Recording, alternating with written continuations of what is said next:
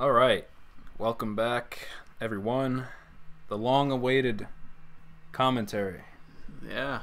for The Amazing Spider-Man Part 3 is here. Yeah, we're finally doing a commentary. I'm here with my brother, collaborator, writer, Yep. co-writer. This is a big one. This is a big one. This took a long time. What was it? 3 months? Roughly 3 months. Roughly 3 months of just, animating, and the writing process was the trickiest part, but we'll get to that later on, I'm sure. Of course, we got this intro. We wanted to make it the best it could be. I think it's my favorite. I think it might. Yeah, I think it might have topped the first one. And the first one, I really like the first one. I know you're a big fan of that. Got to put the Goblin in there. What's to come? Oh man, just a lot of craziness going on in this one. Some might say madness. Yeah. Mad. Okay, so this scene. Yes. I mean, there's a lot to say. Right? There's a lot to say. Already. First of all, big production increase. Production increase. Got all the city in the background. The light. Yeah. The purple and the green. Yeah. Goblin light. We really had to, establish that tone that we wanted to. This was just a fun scene to create in the writing process. Like, what does it look like with the Goblin infiltrating the mind of Norman? Yeah, like we get a lot of insight in how Norman's mental state. Yeah. It's not the greatest right now, right? Like, obviously he's just trying to get over the tragedy of his son. Right, and now it being linked to Spider-Man, which now he knows is Peter Parker. The Goblin is jumping at the opportunity to yes, try and really conquer him. Yeah, in a way. Conquer his mind. Yeah, it's really a game here that he's trying to seep into the mind, little inch by inch. Norman's resisting. He gets up there. He took yours. It's just the Goblin being like a separate entity here. Yeah. Like, he's not even just a mask. Right. That's the one thing about the Raimi trilogy I wanted to up on. I wanted to make it an actual character in the setting. It's like Norman is trying his best to distance himself from the Goblin by making it's just a separate monster. Right. But near the end here where it's converging, right? There are two identities. At the mirror, or the reflection, of course. At the mirror, they merge and they are one. Mm-hmm. And it's just a terrifying thought, This is one of my favorite shots right there. Oh gosh, the eyes just look. And I'm happy how that came out. That little mirroring. Yeah, and of course the Goblin eventually achieves his goal. By seducing him slowly, methodically. He's preying on Norman's weakened emotional mental state of his son, which we don't really find out too much in this, but of course we have a backstory that maybe one day we'll share, but maybe, it's not. He's succumbing. He's succumbing now, slowly but surely. And then this part, that's the vial, the serum, right? Oh, he fades into he faded. It makes you question if what he's looking, how Norman is seeing the world right now, right, is a distortion. It becomes more can you really trust? Hatred has taken over. And I thought we worked very hard on that scene. You know what? It was actually really fun to write. I'm not gonna lie. It was really fun. It's the last scene that was a bit trickier, but we'll get to that. This intros. I always like to have. It's the most intense. Yes, I like to think it's intense. It has to be intense. It's the final. Laughing, the cackling. Yes, Dylan Megaw, of course, we got to mention. Absolutely stellar, phenomenal performance. We have to say, it's all of our actors. All of them. Aced this. They aced it. Of course, this is right after part 2. Yep. He just got stung by scorpions. Just got stung. Very, very weak right now. And Goblin, of course, instantly. instantly betrays the team. What? Goblin is in it for himself, right? He's in it to just take Spider-Man. That's all it is. Down, Yep. Of course, Miles tries to save him but fails. But Yep. So yeah, I had to get rid of Spider-Man. I had to seclude them, and this was the way to do it, you know, this was always part of the plan. Just him snatch them away. Right. And I gotta say, this was some of the most hardest animation stuff that I've ever done. And I feel like it's aged well, but I feel like I can do it even better now. You know what I mean? It was the first time you were doing it. First time I was ever doing like a glider sequence, for sure. I like this part where the headbutt, you know, and then he grabs him like that. And then that's the thing I wanted to introduce transitions into this. You know, we have to establish that there's multiple things going on simultaneously. And of course the kinetic sand I love using. Sandman's always a fun character to write for. So yeah, they just got, you know, betrayed, of course. Now they have to think about what they're gonna do now, right?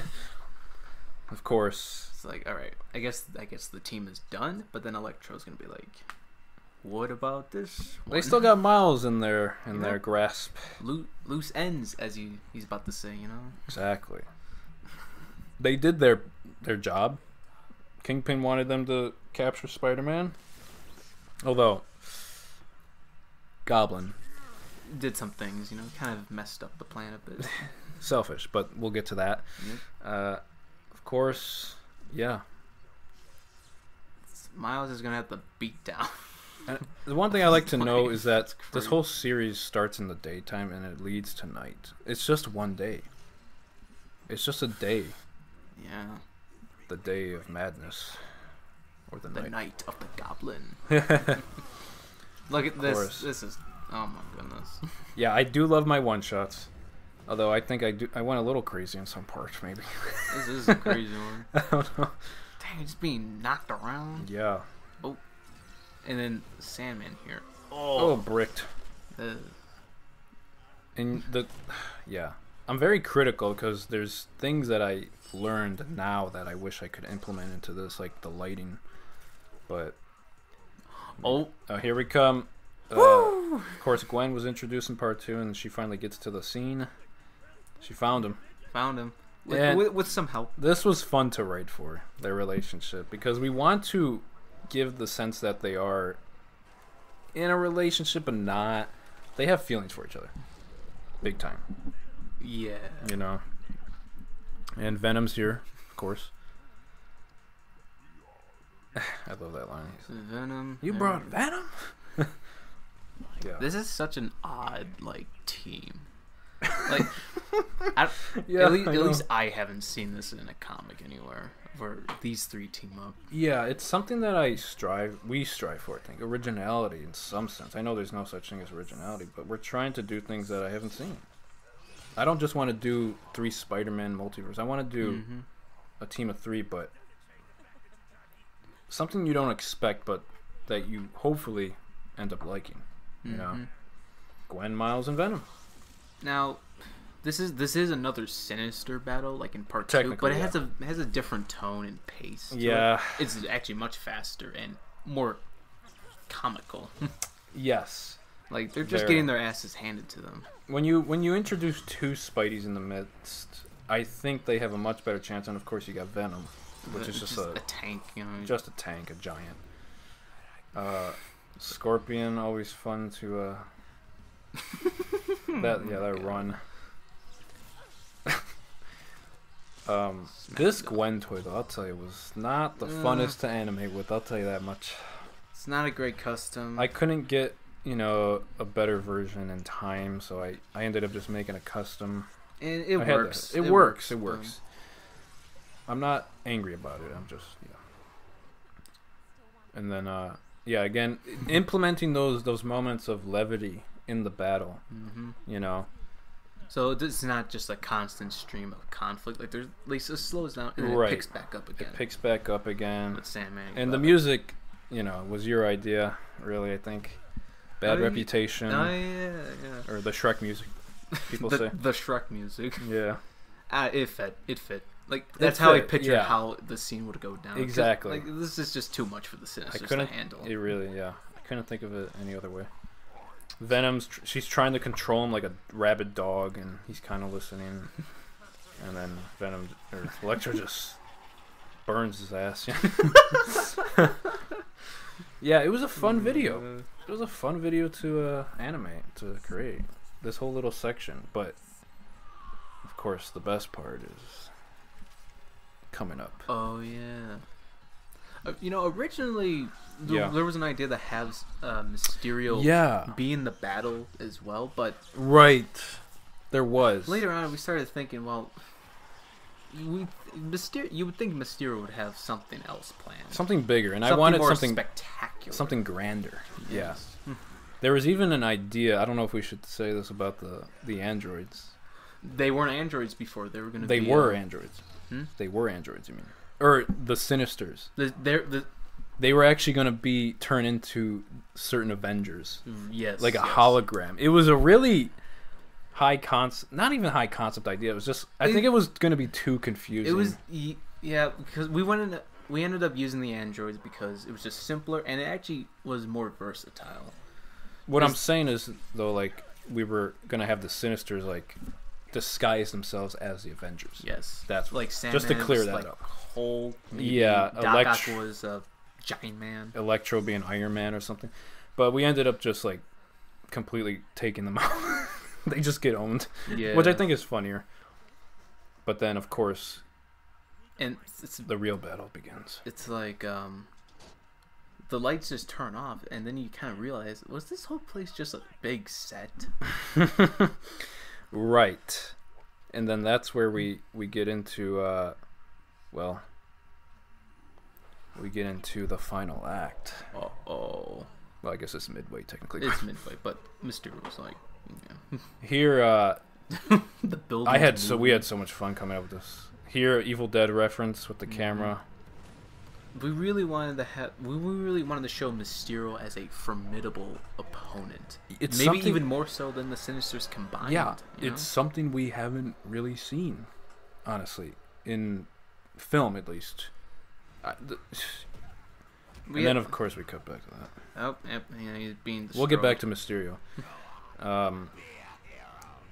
This was an important... All the Goblin stuff was filmed first. So every Goblin scene. Yes. The last thing was the Sinister battle on Mysterio. Yeah, we wanted to have Spider-Man save some civilians. Like, Goblin's just on... He's on the loose, right?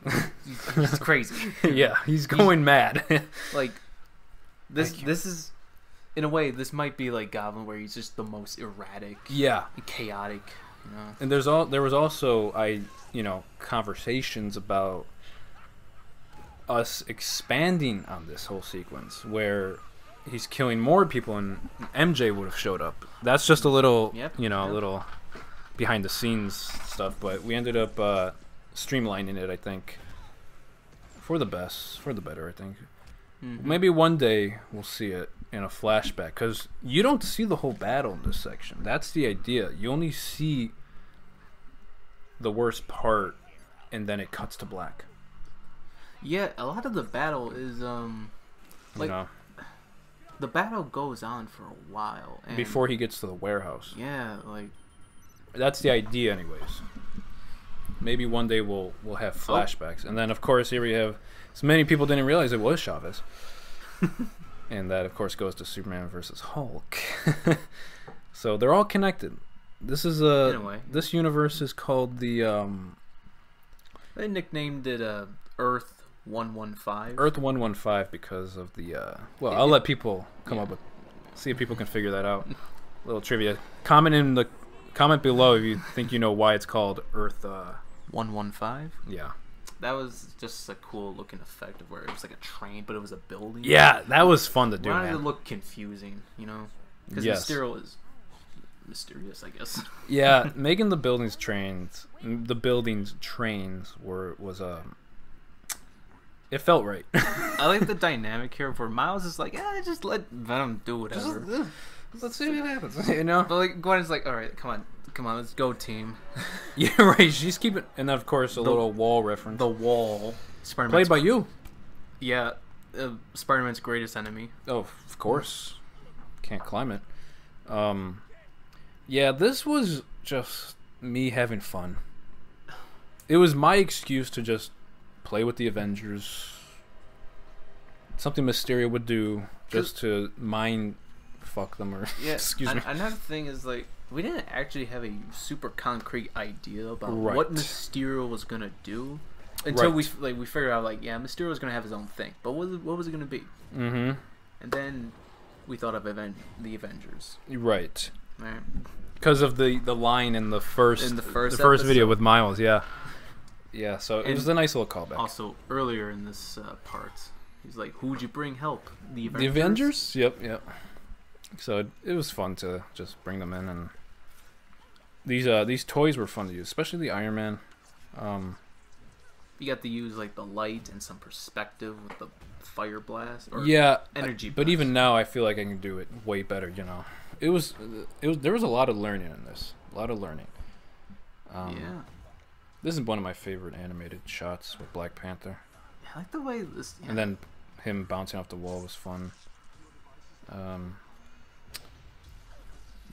Like each of them are fighting like an Avenger, and then it doesn't get good until you know who shows up. Yeah.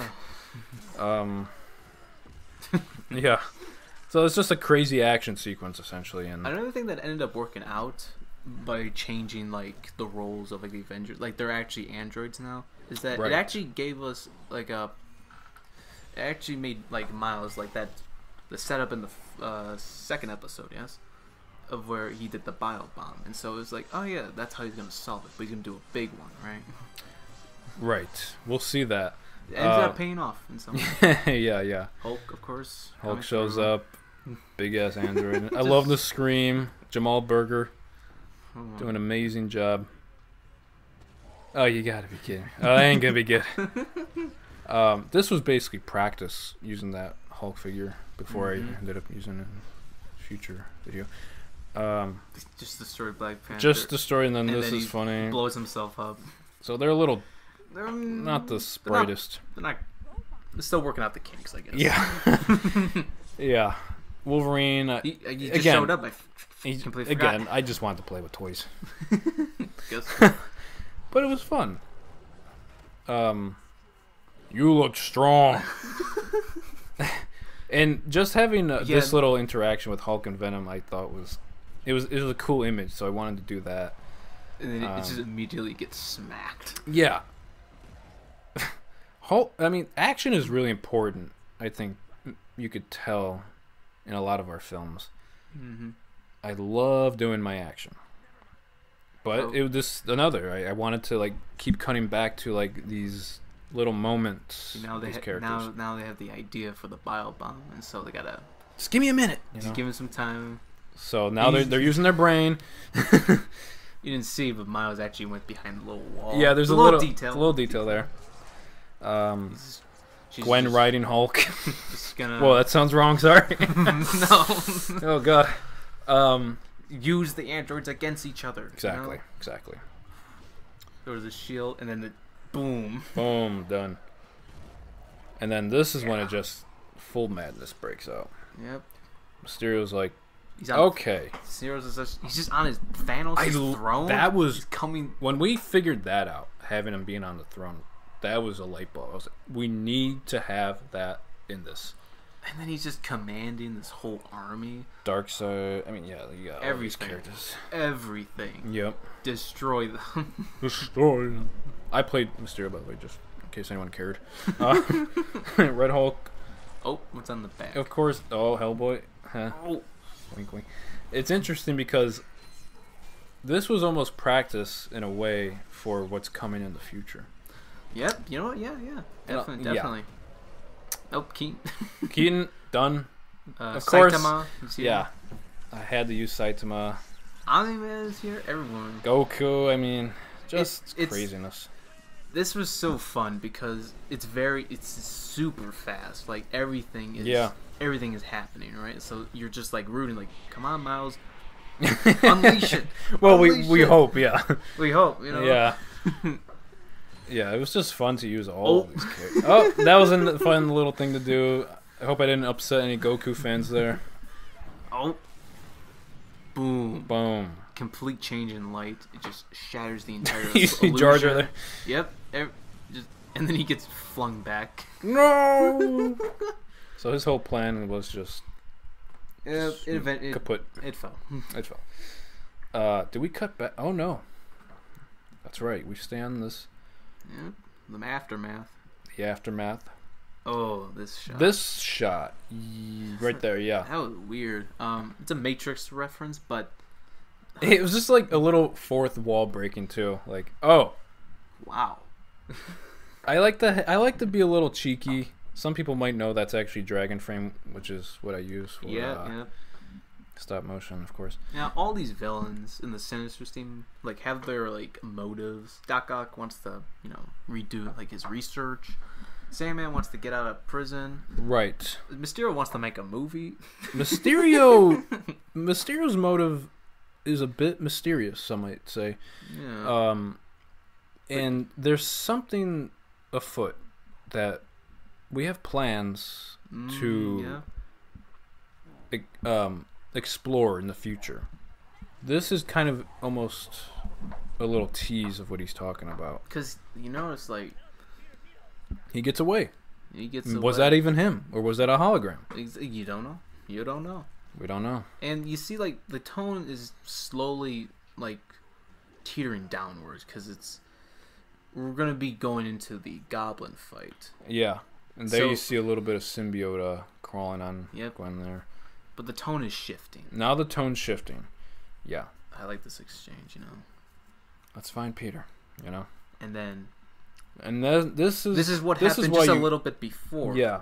Because they find him beat up, right? But this is okay. Yeah, we wanted this battle to be very. I wanted you to be guessing. Very cruel and very even barbaric. Very. I think that's a good word. It's brutal. And if I had a second chance, I would have added blood.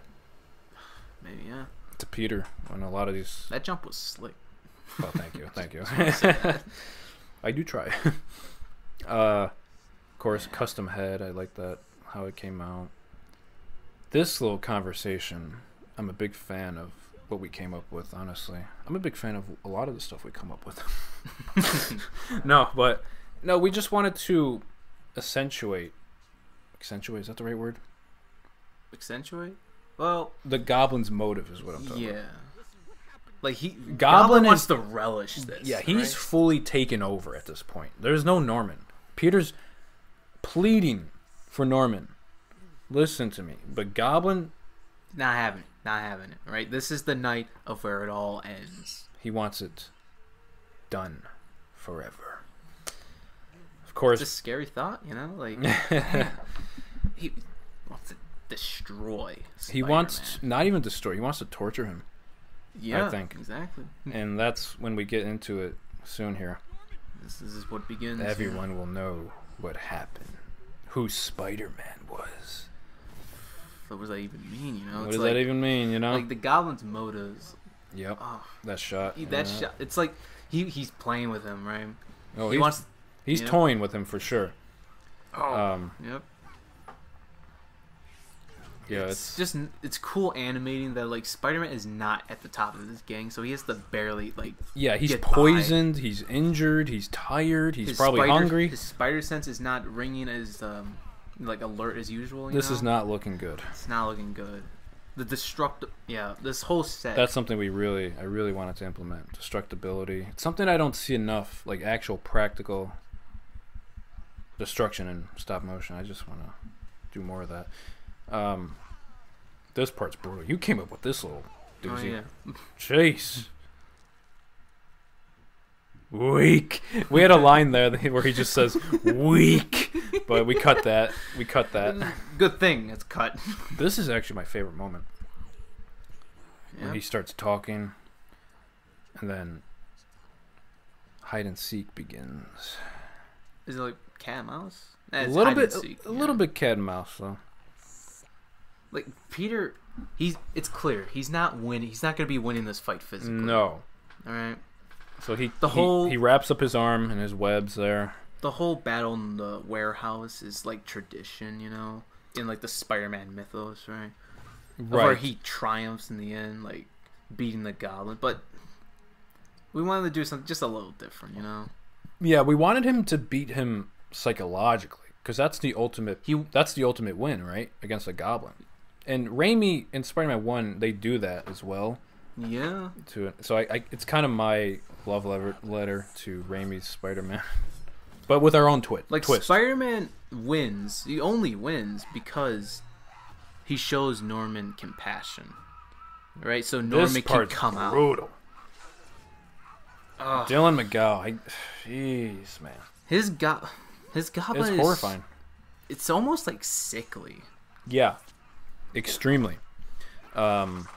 He's unpleasant. The way I viewed it is that this Goblin Norman might even be dying, or it's almost metaphorical where the Goblin is dying, and this is like his last chance to do what he wants because Norman has blocked him out, but this is like his one chance to do what he wants to do finally. It might be like some of the effects of the serum, you know? Yeah.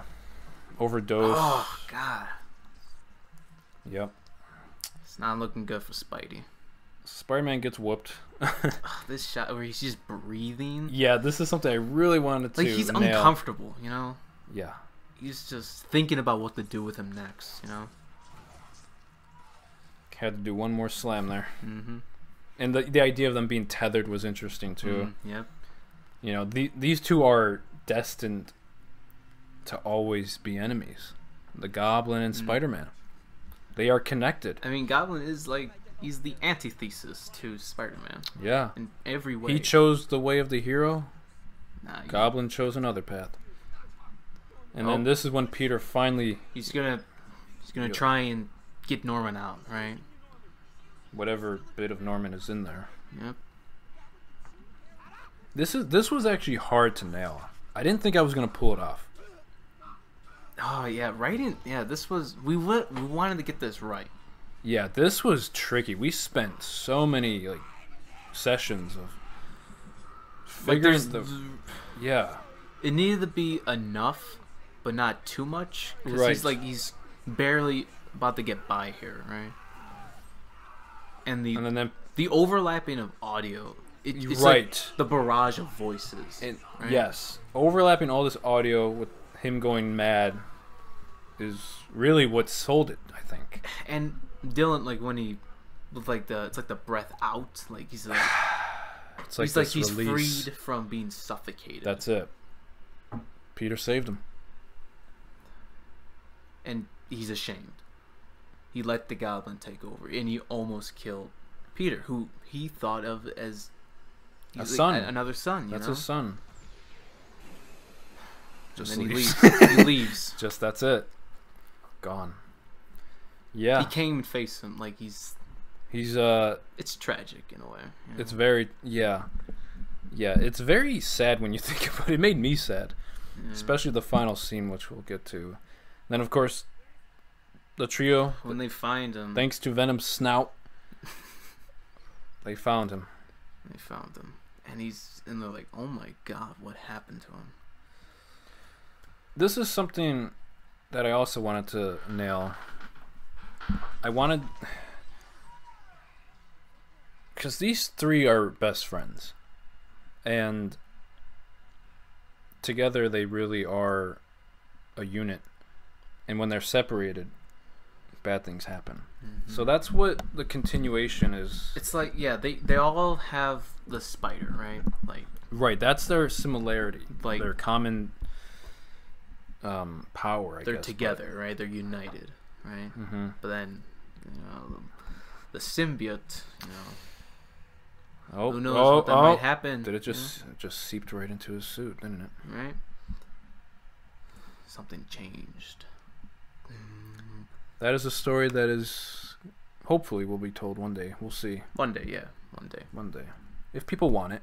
If people want it, yeah. People want it. People want it. The music here was something that we found very late, I think. I fell in love with this. It's tragic, yet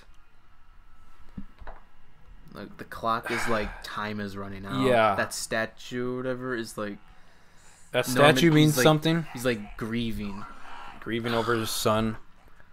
And of course, the mask. This is... And here, I mean, he's not an entity anymore. He's just a mask, right? Something reduced down to just a mask. Exactly. Yep. Yep. And the Goblin, we really wanted you to like hate the Goblin by the end. Like, he's torturing Norman's absolutely torturing mind, him. Right. Yep. He calling him out as weak, pathetic. Like, dude, Norman, he's grieving, right? Goblin has nothing left to do but just insult. He has nothing left, right? It's like he's lost everything at this point. Mm-hmm. And Norman he's finally musters up the strength, I think, to destroy it. Yep. He's going to cast in the fire. Cast it away to burn. Oh, and the way he still laughs. Yeah. He's coughing, but he's still melting. Laughing. Yep. Oh. And then this last line is haunting, you know. You can't get rid of me. You are me. And what is that? Fades away. That's it. Norman is presumably free. He did it. Peter saved him. All's well. Ends well. Until... Right? Oh. What's that? The consequences of the Goblin catch now, up to him. This... Of course, here we go with this little stinger here. Oh. Tombstone. Tombstone's just scary, honestly. Yeah, if I saw that in my living room at midnight, I'd shit my pants. But no. So this is a loose end. Kingpin is not so forgiving. He's not pleased with what happened. Right? He wanted Spider-Man out, and this is what happened. And here's the thing. It's not Norman's fault. It's the Goblin's fault, technically. The other persona. But Norman still bears the brunt of like all of it, really, you know. All the consequences. He's the one that gets punished ultimately, and that's just tragic. It's a tragedy. The story is ultimately a tragedy, and you don't mess with someone like Kingpin. No. His power, he has his fingers everywhere. Yep. And unfortunately, it doesn't look good for Norman. No. Yep.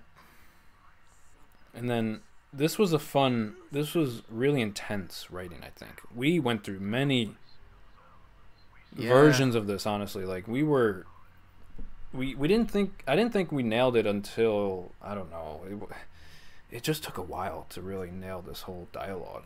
Mm-hmm. But it was fun. There's like a rising dread. Yeah.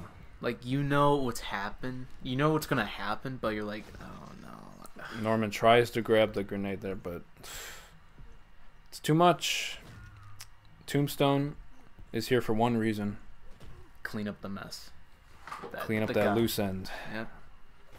And here, just staying on the phone, there was an idea to show the brutality, but there's something about not seeing it, I thought, that was more effective. It almost makes it kind of worse, because it leads you to imagine what is happening. Especially his scream here. Yep. And his begging, you know. And then you cut to the Kingpin, Wilson Fisk. Just to see if he's taken out. And once it is, he's done. Hangs up. And this is an interesting moment. This is something that really is going to carry over, hopefully, in future stories. Like, he's kind of contemplating, like, what he just did. Like, this is... Is it regret? Is it anger or sadness? We don't know. What he does, you know, what Kingpin does. Of course, we cut to Hell's Kitchen. Yep. Maybe a new hope. Going into the underbelly. And credits. Yeah, this was quite the production. I am proud of it. I think you should be proud of it as well. Totally. I think, yeah. A lot of hard work went into this, just to make it as good as it can possibly be. Yeah, I really wanted to make sure part 3 was satisfying, but also leaving you wanting a little more, because there's still story to tell. Of course. Absolutely. There's still story to tell. But yeah, it was a long process. It was a long process. Of course, thank all our actors. My gosh, they're the reason this thing is as good as it is. I think. I know. And I mean, small thing. I just love how the music just. Everything is important. I gotta make credits impactful. It's lining up with each of the. Yeah. And this is the only one where it doesn't allude to any future part, and it's all red. This is essentially the first act, the end of the first act. Yeah, like this is complete here, right? Yeah. And I said everything I wanted to say when I finished this with the Goblin. The intent was to always make a story about the Goblin and the Sinisters and Spider-Man, essentially. And yeah, happy how it came out, I think. Me too. So I guess that concludes the commentary. Yeah. Thank you everyone for watching. I always appreciate the comments below. Tell us what you think. Oh yeah, the comments are. Yeah, probably one of our favorite parts, just seeing other people's reactions. It's the joy of doing this, right? Looking at the art through other people's eyes is very satisfying. So I thank you all, especially those who write massive essays that take the time to really explain what they think about it. And I thank you all for awesome. Yeah, I just thank everyone for supporting this little 3-parter. And yeah, just stay tuned for future projects, including the next episode of Superman's journey. Yeah, well, yeah, the multiverse unleashed. So hopefully we'll see everyone there, and yeah, peace out. Bye.